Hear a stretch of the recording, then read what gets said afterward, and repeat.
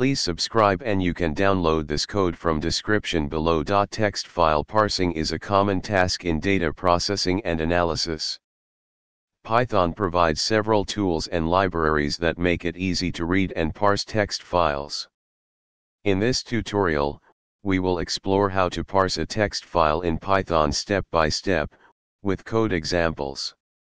Before we start, ensure you have Python installed on your system. You might also want to have a sample text file ready for parsing. For this tutorial, we'll use a file named sample.txt. To begin parsing a text file, you need to open it using the built-in open function. You can specify the file's path and the mode in which you want to open the file, read, write, etc. For text file reading, use the mode R. The with statement is used to ensure the file is properly closed after reading. It's a good practice to use it when working with files. You can read the content of the text file using various methods, such as read line, or read lines.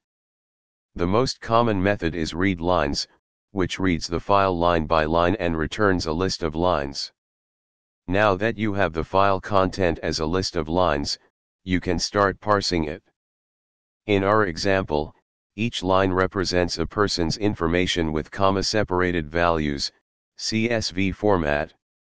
To parse this data, you can split each line into its individual pieces using the split method and store the values in variables or a data structure, like a list or dictionary.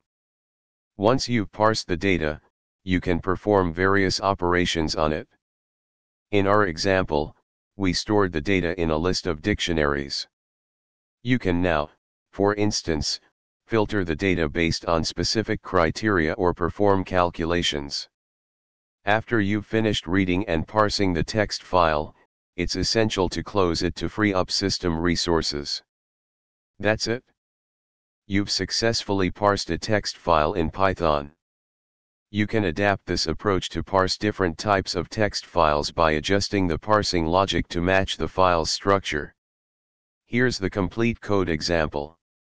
This tutorial covers the basics of text file parsing in Python.